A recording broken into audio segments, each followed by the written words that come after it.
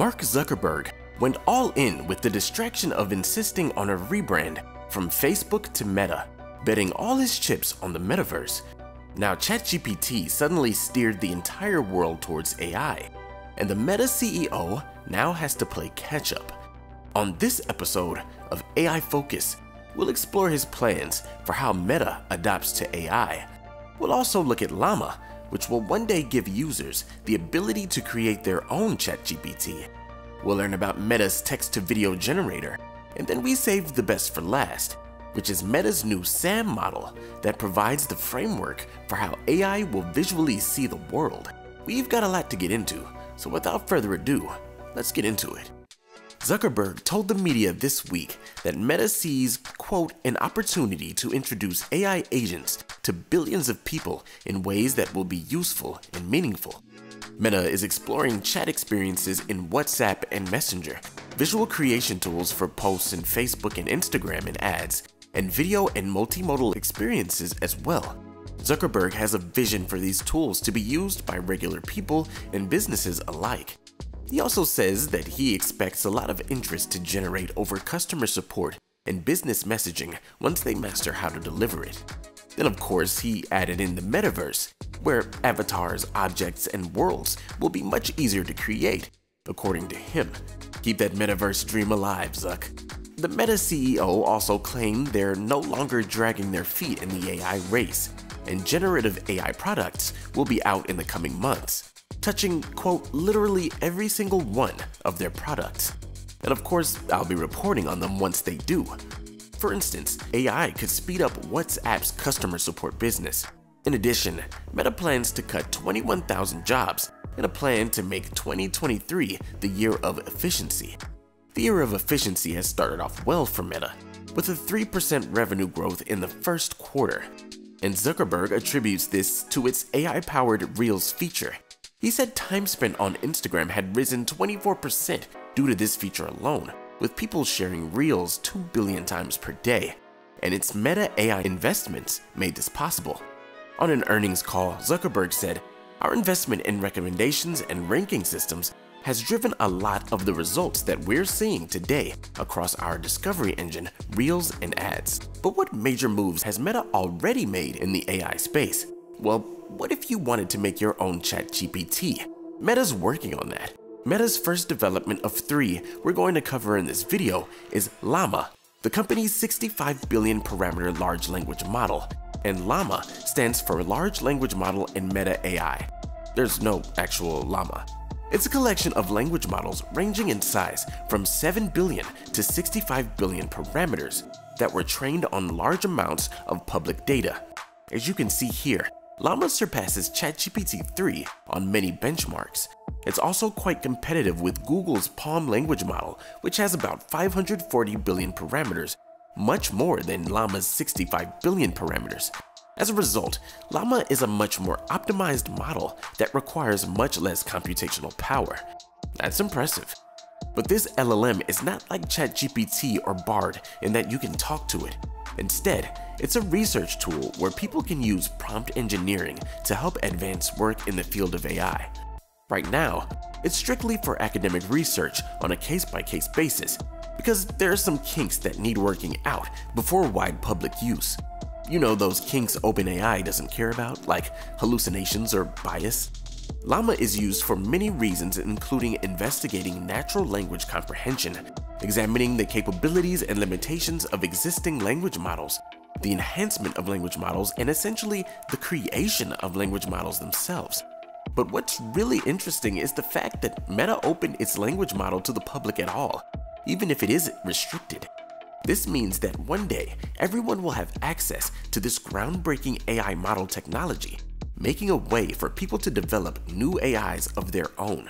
That's right, you could make the next generative AI showstopper.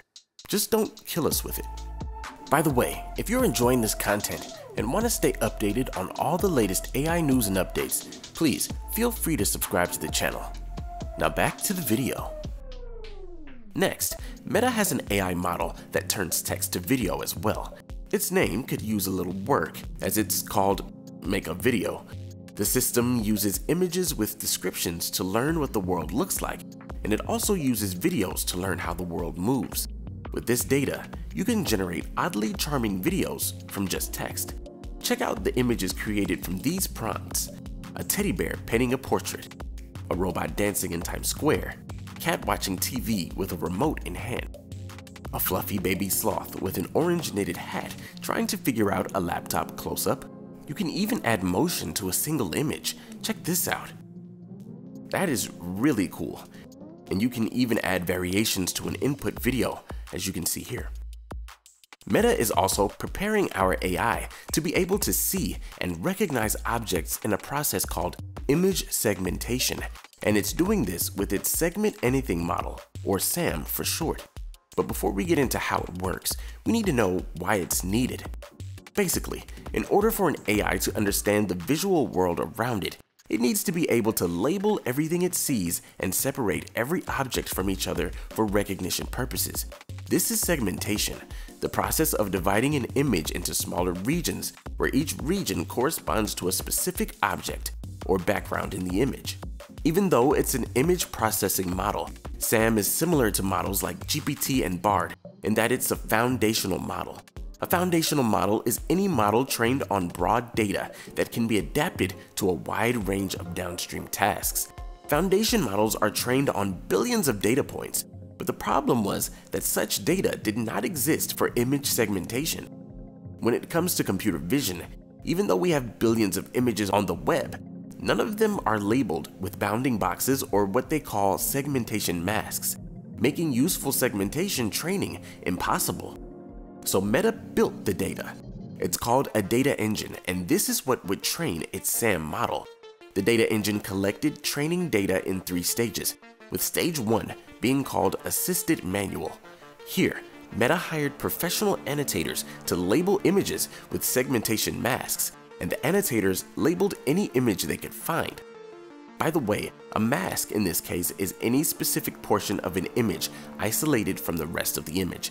In this stage, the data engine collected over 4 million masks from 120,000 images. The next stage was called the semi-automatic stage, where the goal was to increase the diversity of the dataset. Here, the same team was presented with already annotated images and asked to label anything else they could find. An additional 5.9 million masks were collected here. The last stage was called fully automatic and didn't involve any humans. Here, Sam was prompted and given a 32 by 32 grid of points, and for each point, predicted a set of masks that may correspond to valid objects. They applied this process to 11 million images that Meta previously collected and got 1.1 billion high-resolution masks. Here are some images where Sam predicted more than 500 masks. So that's the final dataset called SA1B that's now publicly available under a permissive license. It has 6 times more images and 400,000 more masks than any other segmentation dataset. And it was this dataset that trained the SAM model, complete with prompt engineering and zero-shot learning. Now SAM works with 3 main components like so. The image encoder takes an image and computes its embedding. Then the user can start prompting the image for segmentation masks, which initiates the second component, the prompt encoder. It takes a prompt, which can be a set of points, a bounding box, another mask, or maybe some simple text, and outputs a prompt embedding. This embedding is combined with the image embedding and fed into the decoder that predicts segmentation masks. Check out this example right here from Meta's demo page. First, the image is uploaded to the model, and once it's uploaded, you can prompt the image in several ways. Okay, now the user selects points in the image and Sam will find a segment that corresponds to the selection. You can also prompt an image by using a bounding box.